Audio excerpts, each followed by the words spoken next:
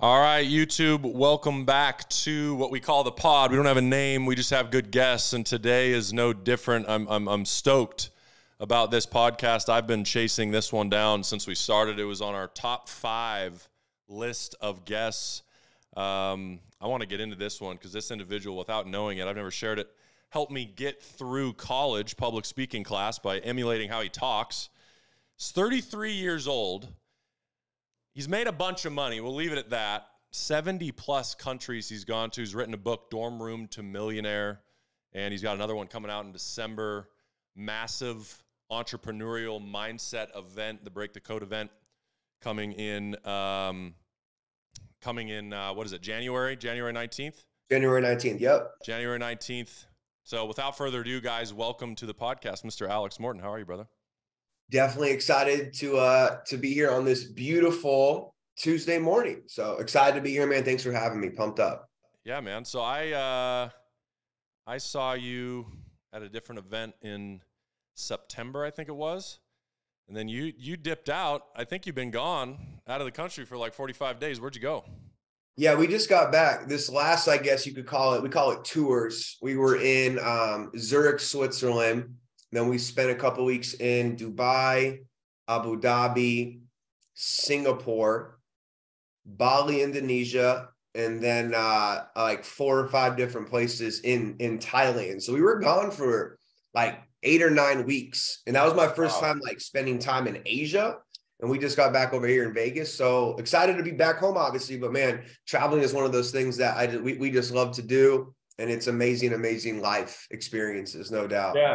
Yeah, so obviously it's a business-related podcast, but, you know, traveling-wise, let's talk about it real quick, just early on, kind of what places stand out to you as places that have helped you in different ways in your life, whether it be culturally or business? I mean, man, so many. Like when I started, doing speaking events and selling different products and services, when I first like went down to Mexico, not like the Cancun, the Cabo, the glitz and the glamour Mexico, but like places where people that look like me don't go in Mexico, like into the, not jungle, but like into the trenches of Mexico, where I remember meeting families that their home, like the flooring of their home was just dirt. And then they had like carpet over the dirt, right? So like really seeing like poverty and struggle at a fairly young age. I'm 21, I'm 22 years old. I'm promoting my business all over the world. So places like Mexico, places like Lima, Peru. I remember getting picked up at the airport and my business associate says, roll up the window. And I said, dude, it's hot. Like, I want to put the window down. It's really hot outside. It's hot. And he goes, they will literally run up to you at a stoplight and like chop off your arm. I had a Rolex on. They go, they'll literally cut your arm off for your watch, right? So traveling really exposed me to more poverty-stricken places. And it really helped me increase my gratitude for my own life, because sometimes living in America or spending a lot of time in like posh areas in Europe, you see a lot of Mercedes and Range Rovers and, Ferraris and Rolls Royces and stuff. And, it looks like everyone's got money in Scottsdale, Arizona, where I went to school at Arizona State. You go around the world and you see like real struggle, real heartache, real pain. Lagos, Nigeria, watching skinny girls carrying buckets of water on their head. And I'm thinking, I will never be ungrateful again. So long story short, traveling exposed me to a lot. And it allowed my 5 senses to really, see, hear, taste, touch, and smell other ways that people live. And through all of that, it helped me stay more grounded, more humble, and honestly, just more grateful for opportunities in my life. Yeah, well, that's tremendous. And I think your first book does a good job of capturing a lot of where you came from and how you started, and obviously your book that's upcoming, I think, is going to just go even deeper into the spiritual side of that. And just off the top of my head, I kind of had a list of people to talk about. You probably knew I was going to bring up Bob Proctor to start. Yeah.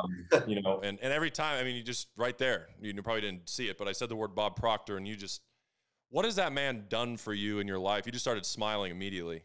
Yeah, I mean, he's outside of my own father, right? My dad's taught me a lot of amazing things as a male figure in my life. You know, they just celebrated their 41st wedding anniversary yesterday. So he's been a great role model for me for many things. But, you know, I met Bob.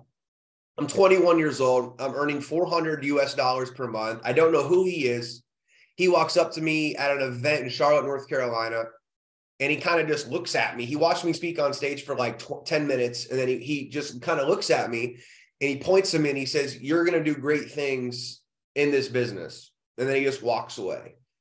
And then 15 minutes later, he gets brought up on stage as the keynote speaker. People are going crazy. People are crying. They're having him sign, you know, his books and, you know, all these different signing babies and stuff, right? And I'm like, okay, so obviously this is somebody of some type of value. And I just went all the way deep into his material, and we built a friendship. We built a relationship. And eventually it turned into this mentor-mentee. And then it was always a mentor-mentee, but then it turned into like, okay, I've helped Alex achieve pretty astronomical things in his, you know, late 20s, early 30s. And then we actually became, you know, we were going to do this event together. So I want to say business partners. We were going to author a book together. And then he had this idea of the mentor and the millionaire. That was going to be the original Break the Code event that I'm doing in January. And then the day he passed away last year, February 5th, this year, February 5th, I made the decision that night. I was actually in Spain looking out over Barcelona, and his wife, Linda, wrote me on Facebook and said, "Hey, I want you to hear it from me. You know, Bob passed away this morning." And I'm looking out, I'm crying my eyes out. And one of the diagrams he uses is this big R that stands for results. And I kid you not, I swear to God, I'm looking out over the city of Barcelona. It's my wife's birthday, okay? And Renaissance Hotel just rebranded their symbol, their logo, and now it is the exact same R Bob's used for 50 years. And I'm staring at this huge R on the side of a building. All of a sudden, complete calmness and peace enters my body. I knew he was completely fine, spiritual guy, going to go be wherever he's going to go, right? And I called my team that night. I said, I want to do an event. It's not going to be in Vegas because Bob's not going to be there. It's going to be in Miami. Find a venue. I'm going to get some of my friends to come speak, and we're going to do it anyway. So Bob means a tremendous amount to me, and I feel like he's always with me. And we're actually going to be honoring him in Miami in about a month and a half at this event. Yeah, there's a tribute event for him, but he's without question, well, whatever you believe in, I believe he'll be at that event. Absolutely. Yeah, so I kind of gave it a hint at the beginning. You know, the public speaking thing, I want to start there because you have it. There's an it factor to speaking, and you definitely have it. And I, you know, just as a side note to the story, the reason I said that is I have always struggled with public speaking, and it's always been something that I'm curious about in your case. Did you ever struggle starting, like going out in front of an audience, or was it always just like, dude, I just got to go talk? I mean, my first business presentation, I invited 50 friends to my condo at Arizona State. 25 confirmed they would be there. 10 showed up. I was so nervous to get up and just talk about my product that I was selling. And this is a true story, right? I literally drink 2 Bud Lights out of the fridge, and I take half a Xanax. Before, I was peeing down my leg, nervous. I went up there, I don't know what the heck I said. I was rambling for probably 35 minutes, right? 6 of the 10 left the meeting before it was done. 4 said maybe they were going to get involved. 2 never did. The other 2 signed up. 1 quit, 1 stayed, and then that was kind of the launch of my direct selling career. But yeah, I was nervous at first, but it's like anything else in life. The more you practice, the more you do it, the better you're going to get. So now I'm just as comfortable talking to you one-on-one as I am in front of 30,000 people at Marlin Stadium 3 years ago at Grant Cardone's event. You know, it's just something that's like a muscle you build over time, and then you just become good, and then eventually one day, hopefully, you become great at it, just like anything else. Yeah. And you got a college degree in what? Strategic communication. So I went to the Hugh Downs, who created the Today Show. It's my mom says, right? Created the Today Show, Hugh Downs School of Communication.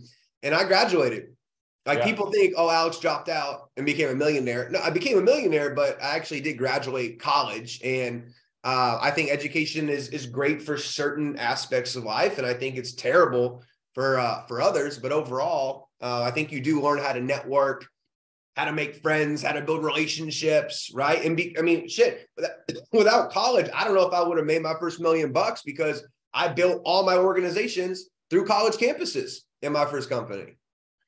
Yeah, I think college also teaches people to actually follow through with something, starting something and finishing it. My mom actually, I think it's a similar outlook on that, where my mom was like, you can do whatever you want. You can go build whatever business. Because I was already starting in college. Get the degree to just for me, please. And exact same thing. Exact same thing. Yeah. And I got it. And then 3-4 months later, I was, you're Ohio, I'm Montana. I'm out. I went right here to, Scottsdale, where I'm sitting right now. And I haven't left since. But going back to the way you talk, it's like articulation, pausing. It's all intentional, I feel like.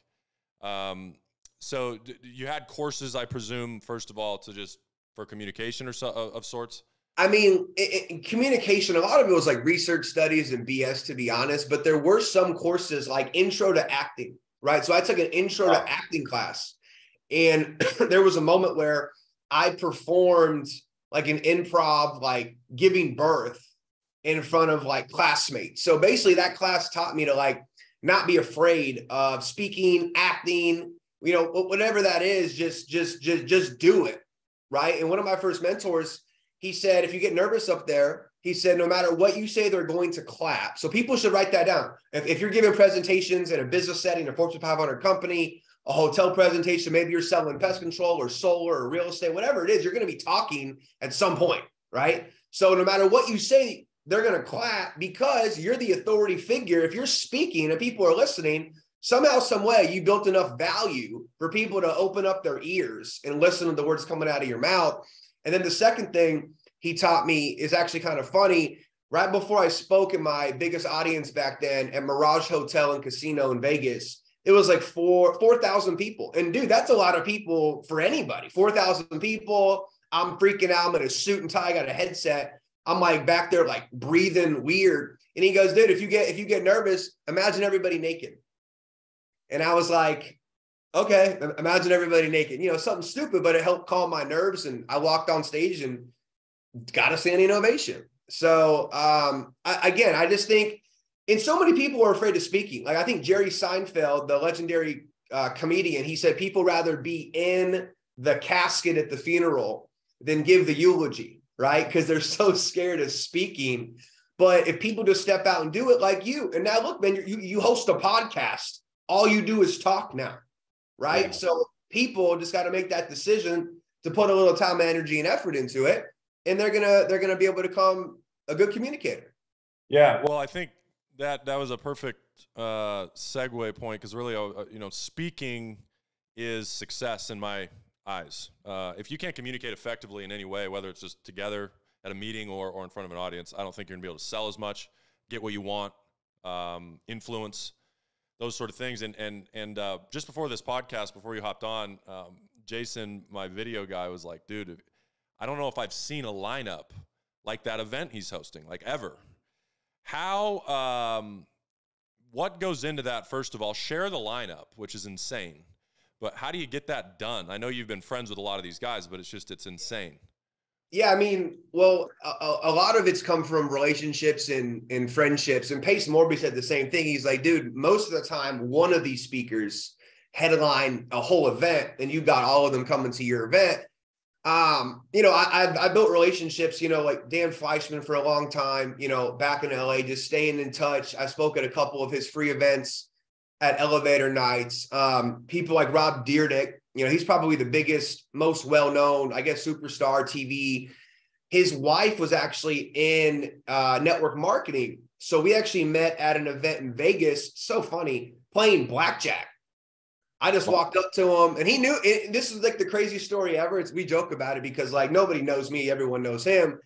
And he's like, Alex Morton. And I was like, dude, you got to be kidding me, right? Like Rob Dyrdek knows my name. Like this is just ridiculous, right? But it's because his wife was in network marketing. So we basically talked for like an hour that night at blackjack, and we built a friendship. I really look at him kind of like a mentor for sure, because the man's doing so many great things, and he keeps family, husband, and being a father at the forefront. And to me, that's very important, being now married for 2 years and all these different things. But, you know, Grant Cardone, you know, multi-billionaire, Ed Milet, $800 million net worth, Rob Dyrdek, same thing, Stormy Wellington, arguably the most like piercing female speaker, I think, in America right now.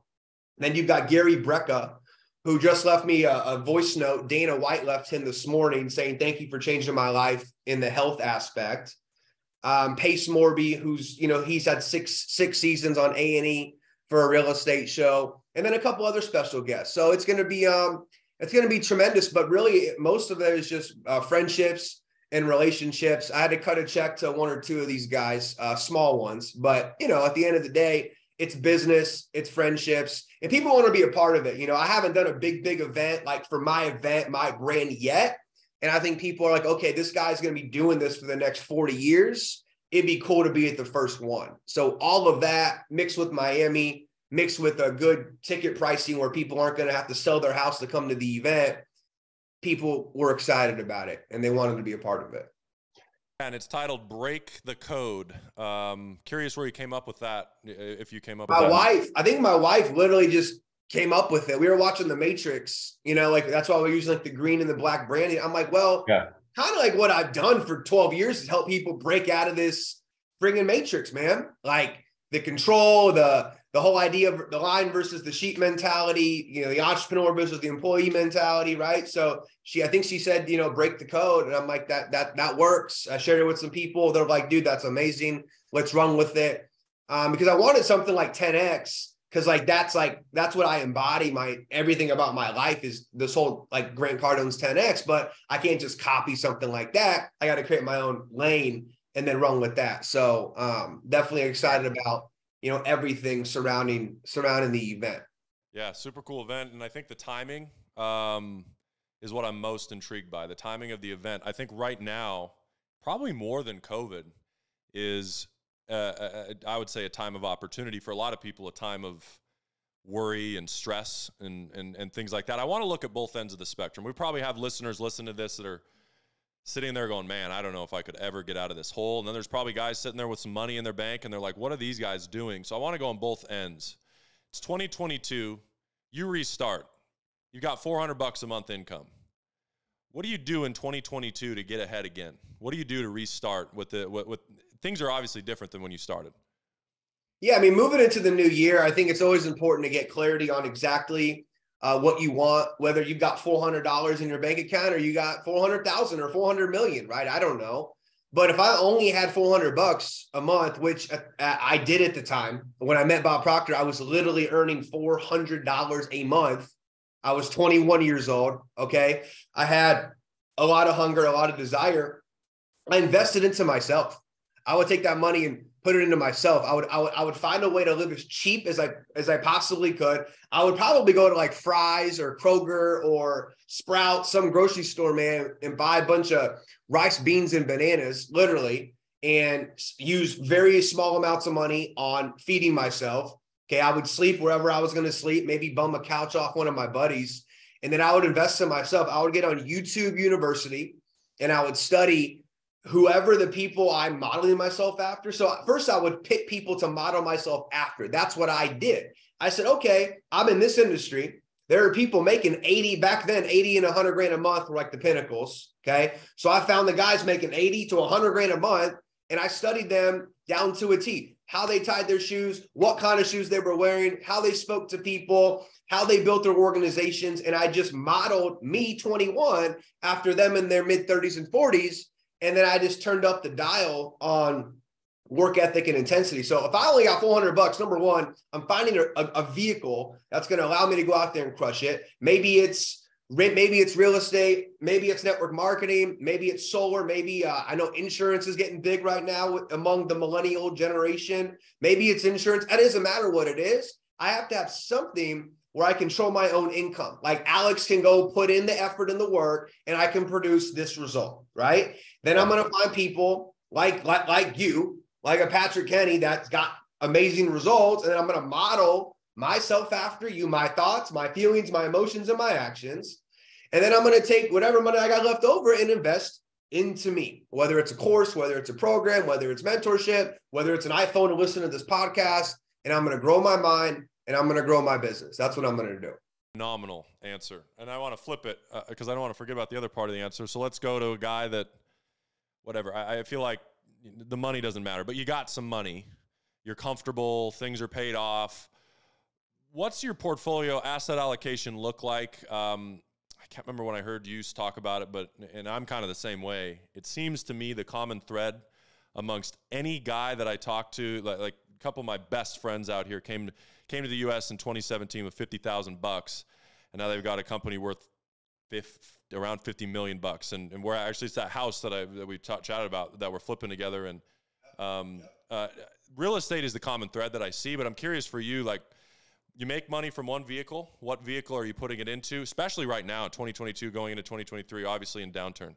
Yeah, I mean, before I met my wife, who's a business lawyer, way smarter than me, I didn't own any real estate. And then she's kind of like, you're making a lot of cash flow like in your business, but what are you doing with it? I never really thought too much about that. I put some money in different, I guess crowdfunding real estate deals where, my dad found these deals, we put money in and we got money out. I mean, one of them doubled the money, which is cool, but I never owned like the real estate. I was paying rent in Miami. I was paying rent in Beverly Hills, paying rent in Arizona, and I never bought anything. So now that, she came into the picture, we own property in Spain. We own multiple lands in over here, lots and land in Vegas. The condo I'm sitting in, we pay cash for this one. We just brought pre-construction in Dubai. Dubai's a great market, by the way, for anybody, man. People are, they like launch an apartment building, and I kid you not, I'm on a FaceTime with our real estate agent. They've got like 100 agents in an arena fighting over dirt because when they start in 2022, they're done in 2026. On the low end, people are making 35 to 45% on their money. One of my mentors, the CEO of one of the companies I work with, he's buying up all of Dubai. So we're doing that now. So I would say you're right, for sure. Real estate is the biggest, most common thread that I've seen in my 33 years of interviewing millionaires, 100 millionaires, and, a couple billionaires. Real estate always comes up. But one of my friends, he has this 40-40-20 rule, and I really like it. 40% of the money goes into things that are going to produce 5 to 8% a year. It's not sexy. It's not that cool. You don't get too excited about it. But hey, 5 to 8% is amazing. The other 40%, you want to go for like, 10 to 30% a year if you can. And then the other 20, it's like the go for glory. He calls it like super high risk, right? And I don't think we really do that. I think most of our stuff is honestly pretty conservative. We've got a few million in something that I guess you could say is high risk. But most of the time, we play the long-term game. I was raised by somebody that went through, my parents in they were making lots and lots of money in Houston, Texas. And then the housing market completely collapsed, and they filed a $36 million bankruptcy, right? So the paradigm of my parents, even with me today, they're seeing everything. They still, sometimes they're like, you got to protect.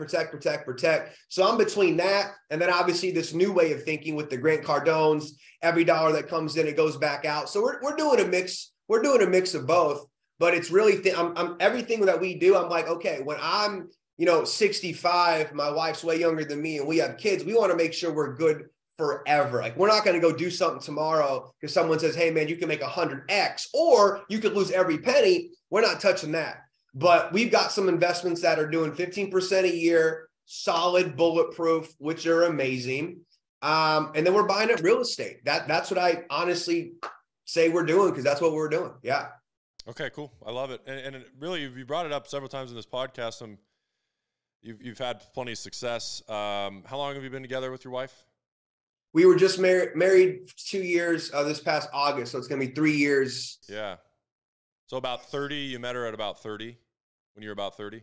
Yeah, we started dating October 25th, 4 days after my 30th birthday. Okay, cool. So you've brought her up several times. I want to talk about it a little bit. What do you think has changed from, say, 29-year-old Alex Morton to 33-year-old Alex Morton? Might be a funny question for you, but, on every scale, every level. I mean, everything. I mean, the honest answer is everything. I definitely had seasons in my life where, you go, I'm from Columbus, Ohio. You give a kid at 22, 40,000 a month, and then you give him $100,000 a month. and then you give them $1 million a month at 26 or whatever the hell I was, 26 or 27, there's going to be a season where that kid probably loses his mind. Never got involved in drugs though. Definitely was drinking too much for a period of time, spending money on stupidity, but I've changed completely. I mean, some of my friends say, even some of my mentors, they say, man, the person you were at 29 and the person you are at 33, it's like you did a 15-year jump. Everything in my life, I feel like got more serious, more purpose.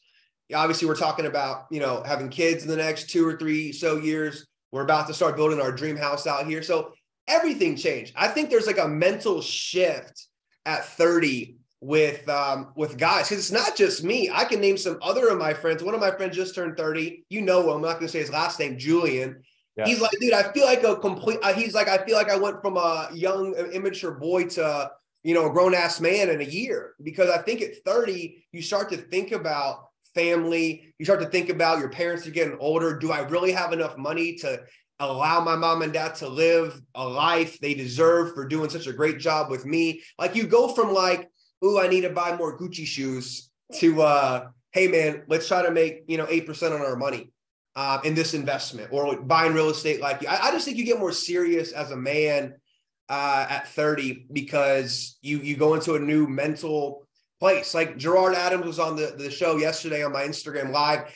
He was a crazy young guy, made a bunch of money at a young age. And now he's all about, spiritual awareness and his daughter. And it's just a beautiful transition from, I don't want to say boy to a man. It sounds so cliche, but I really feel like that's what it is. You shift into this whole new mental space, and what used to be important is meaningless. And now what's supposed to be important is actually the most important. Yeah. And with that, do you think with social media, I saw you post about Andrew Tate the other day, actually. So yeah. with social media, like a polarizing figure like him, what are your thoughts on men? Are they being sculpted in a different way, or are they being sculpted back in the right way? Like, what are your thoughts on this without having to? Yeah, I think there's a lot of stuff going on that we could probably get in trouble for talking about too publicly, but yeah. I think the powers that be are trying to feminize men as much as they possibly can. I mean, you see makeup ads now with men. Nothing's wrong with that. I have gay people in my family. Some of my best friends are gay. Like, amazing, awesome. But at the same time, it's like, if you make the male population, zero testosterone, zero manliness, women and men are completely equal, and they should both go do the same exact things at the same exact times every single day for the rest of their life. Well, now you're like, you're taking two genders and you're making them one, but we're not one. We're not biologically the same thing, right? Like, men are stronger than women. I think women's brains are probably bigger than, men's brains are more caring, they're more nurturing, right? So I think I just think it's weird. It's a weird time in society. The political spectrum is crazy. And I think Andrew Tate, probably 70% of his stuff actually makes sense. The other 30% I don't agree with, like having 16 women at the same time, and a woman should stay in the bedroom in the kitchen. Like, I think that's ridiculous and total nonsense. But when he starts talking about who controls the world and what they want to do with us, and where they want to put us in a box and feed us certain food and make us dumber and weaker. And I mean, I don't think people can really even argue with some of his stuff, because it's so out there everywhere we look. So I think it's a good time for young men like me and you to put our foot down and like stick to some of our own roots. And it's good to be a provider. It's good to be a protector. It's good to care about your parents. You don't have to have religion, but I believe believing in something, believing in a creator is a powerful relationship to have. I give glory to God for everything in my life. What that God can be, Moses, Allah, Jesus, or the oak tree, that's not up to me to decide. That's for everybody else to decide. But I think all of those things together, I think young men and men need to stick to those things, because I think society is trying to make us do crazy, wear makeup and wear dresses and, stay at home all the time. I don't know. It's getting weird. So on that note, you've traveled tons more than me and pretty much most people. I'm curious, from a cultural perspective, is this just the U.S., or do you go to You mentioned Dubai a lot, so it sounds like you love Dubai. Listen, my wife's from UAE, United Arab Emirates, and I don't know, I feel like they do a lot of things the right way. I'm sitting there meeting with one of the big real estate guys in town, talking about, hey, we want to invest in Dubai. It's obviously, it's unbelievable, number one, and it's exploding. They're going to build literally what you see in Dubai. I think they have the Plan 2040. They don't want to. They're recreating what they already have again next to Dubai, like the Palm area. They're going to build a tower bigger than the Burj Khalifa. Like, this is no joke stuff over there. And he says he's not from UAE, he's from Europe. And he goes, we live in Dubai because my wife and my daughter can literally walk around the city at 2:30 in the morning on a Saturday night with no weapon.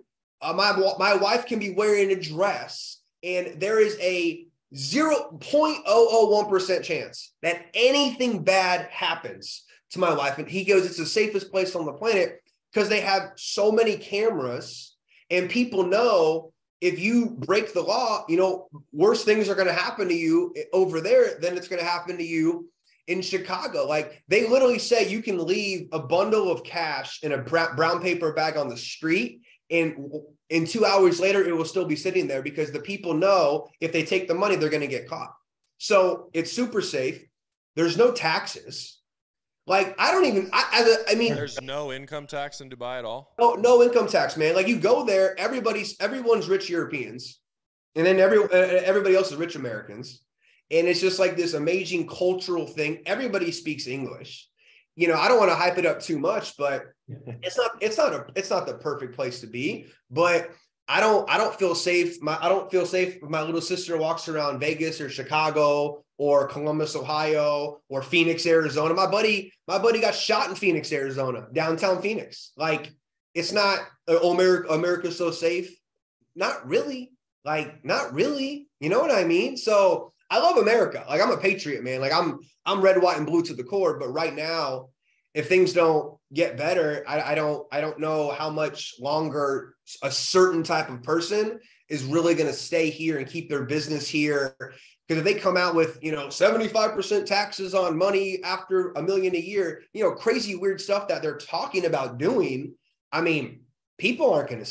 Grant Cardone can't pay 75% tax. You know what I mean? So it's a weird situation for sure. Yeah, this has been interesting to hear. The way that you think, I feel like is a lot bigger than a normal person just thinks. So you've adapted that. So I'm curious, this next few minutes, I want to talk about the future, which I'm sure you think about all the time. What's the roadmap for Alex Morton? What do you want to accomplish in the next 20, 30 years? I mean, phenomenal husband, phenomenal father, phenomenal son, phenomenal brother, phenomenal friend. And then when it comes to like career, building a real estate portfolio for sure. We want to earn more money outside of the main business than we do in the main business, right? So we're not relying on just one monster income source. I love what I do. Being in network marketing for 12 years has been incredible. The industry's definitely gotten weird as well. It's not what it used to be for sure. Most companies are like pump and dumps and startups and garbage, or lying to people about returns on their money. So I'm happy I'm in a place where it is education and it is customer focused and all of that. But, I've always said, it's not like, I'm bigger than network marketing. Everybody's bigger than what they're doing. You're bigger than your solar and real estate. Everybody's bigger than their business, right? So I'm really stepping into this whole idea of, carrying this legacy. And I talk a lot about it because this is like what's so near and dear to my heart when it comes to my career, because we got money, we put money away. Like we're okay, right? But when you talk about lineage, and you talk about Andrew Carnegie, sitting down with Napoleon Hill and saying, hey, I'm going to introduce you to the 100 wealthiest people on the planet. You're going to write a book called Think and Grow Rich. You're not going to get paid for it for 20 years, but you're going to do it anyway if you choose to. And Napoleon says, okay, I'll do it. And then Napoleon Hill launches this personal development, era And then, Earl Nightingale shows up, decades later, and now he becomes like the most listened to man on the radio ever. And it's all personal growth, personal development. And then he hires Bob Proctor when Bob Proctor's like young 20s and teaches Bob everything. And then I meet Bob 12 years ago. And now I'm the one breathing oxygen still. So I feel so indebted to certain information and just going out there and sharing it with as many people as possible. That's why the second book is gotten written. That's why I'm doing this Break the Code event. That's why I do Instagram lives for 3.5 hours and make $0. You know what I mean? Like, this is what I love to do. So everything I'm going to do is going to be obviously investments, obviously serving. We're passionate about different things. My wife's super passionate about, trying to help end or stop or, slow down human trafficking, because that's a big thing that no one wants to talk about, but it happens every 10 seconds. So everything's going to be around making the world a better place, building this career, building this brand, helping people, making a difference. And I have this vision of, 40,000 people one day in an arena at a Break the Code event or whatever we're going to call it then. And making it a free event, just doing a free event with 40,000 people, just because I want to help people get to the next level in their lives. So that's kind of the vision. And then also, the company I've been partnered with since 2016, I have a ton of gratitude towards, that specific company. And my goal is to help that become $1 billion per year enterprise as well. So all of those things. I love it, man. Well, I got a few last questions for you. They can be as long or short answers you want. My first one is, why do most people fail? They quit too early. The career, the industry that's paid me multiple decades of millions of dollars, right? My first year, I wasn't good. I made 13 grand. I would have made more money at Taco Bell. True story. Everybody told me no.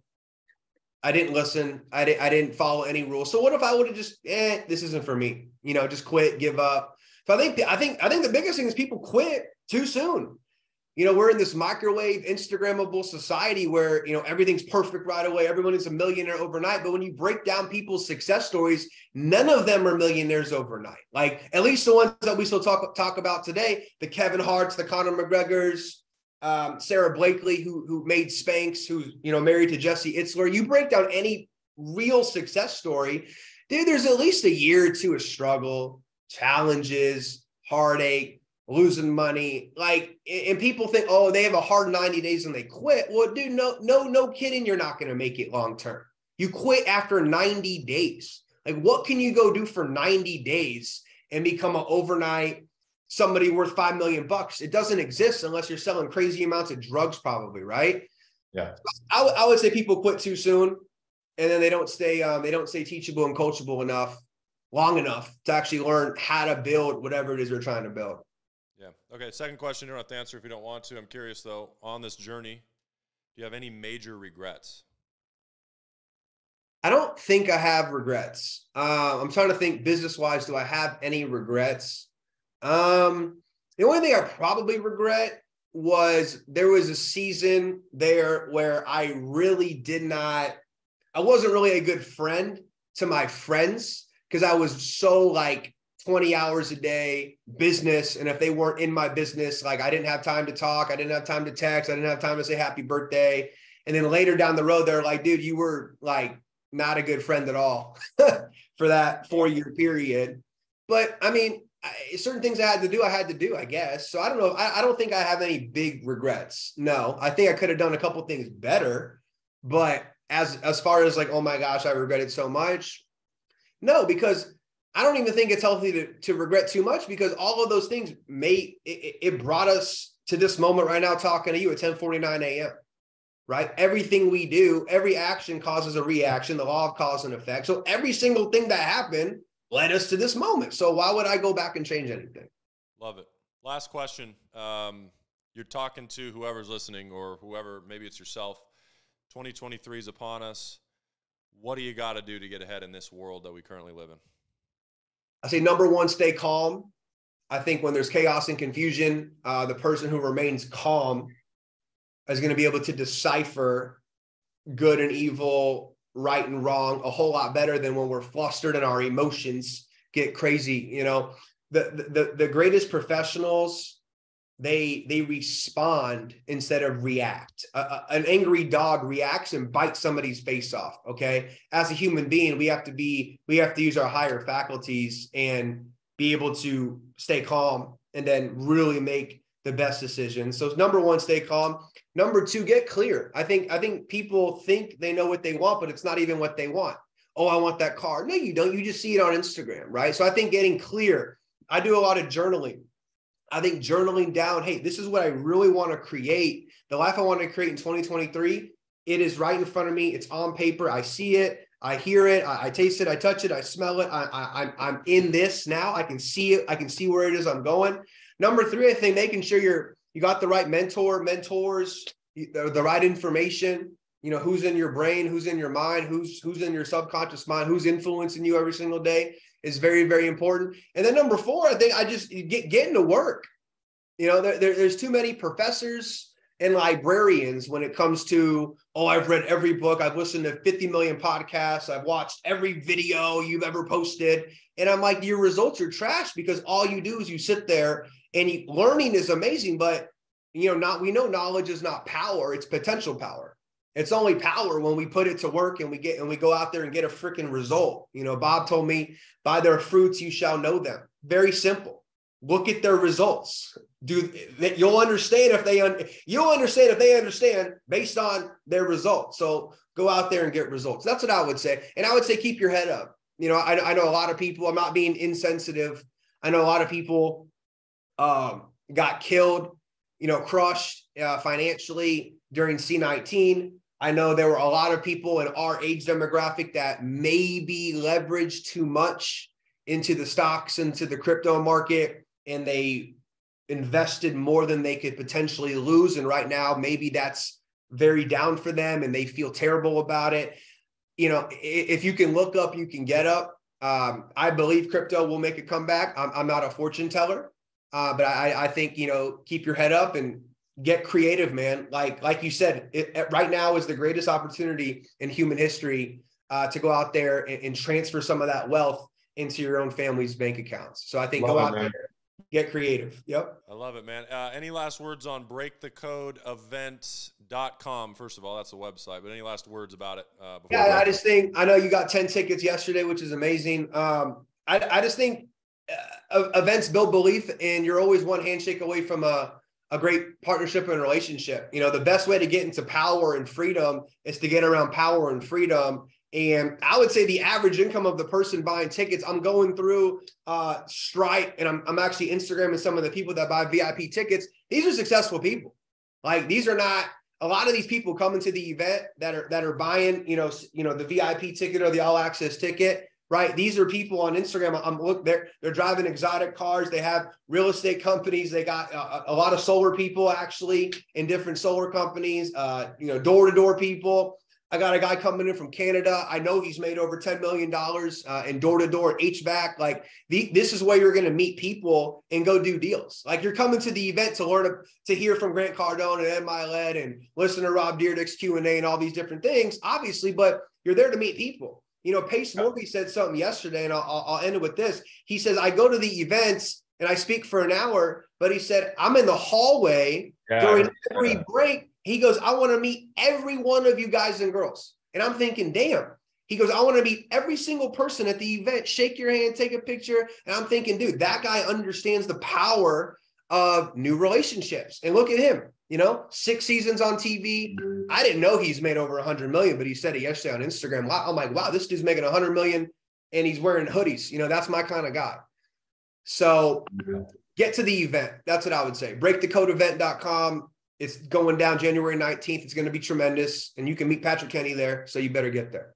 Love it, man. Well, first of all, congratulations on all your success and just who you are as a person. I don't think people understand how much responsibility it takes to have the pressure on you that you have to just be a good role model for so many people that you will probably never meet in your life. So just well done for being a voice of reason. And a pillar and a pilot for guys or gals to chase after their goals and dreams. Thank you, secondly, for coming on the podcast. I can't wait to see the reception of this one, and I'm excited to grow this podcast, and maybe in 50 episodes we'll have the 36-year-old Alex Morton back on and see where he's at then. I love it, man. Let's go. Thank you. Appreciate it. Thank you for having me, man.